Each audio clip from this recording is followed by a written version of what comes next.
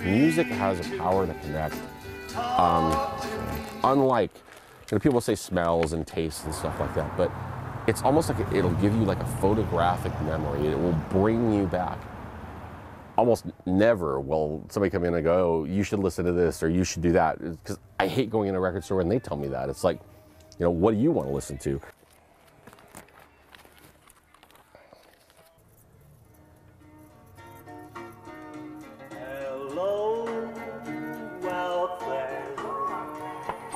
But what got me was like it had that typical 60s ooh, ah, and some strings going on, and then his voice kicked in. I was like, whoa, and it blew me away. And if you ever get a chance to listen to, if you'd like, not just country, but it has some other stuff going on too. Carl Ballou is the name. He had a terrible name for trying to make it in music, but they actually wanted him to be one of the original Outlaws. Is there an artist or section help you find, man? No, I've just... Okay, well, we waited over 30 years for you then. Cool. So if you're into vinyl, the section is groups, doesn't matter if it's, oh gosh, Crosby, Stills, Nash & Young, to the Monkees, to Beatles, McCartney and Wings, Simon & Garfunkel. Once it grows or reaches a certain point, you're like, well, you either cut it off and toss it or whatever.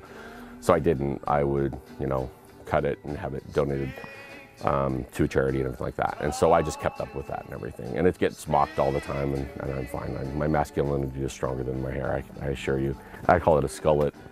I've been told it's a high-low, but I think that's just being kind. And I get razzed about it all the time, and it's cool. It's like, I really don't care. But then there's a lot of people that really like it, and that's fine too. Might as well be here. Yeah, I've gotta be somewhere. I might as well be here. The name throws a lot of people, and I think if I had decided to change the name to something else a long time ago, it'd be great. In fact, for the longest time, I would get so many calls, and I still get some calls that way, where they wanted to they thought the name Recorded Memories meant transferring music or transferring data onto something else. But the original owner, Rick, I liked his idea for the name, and so I never changed it. I never had to put Richard across it in some manner that way.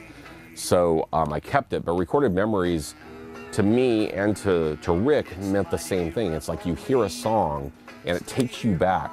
I can listen to a song and be driving up Highway 1. It can take you back to an ex. It can take you back to happy times, bad times, whatever.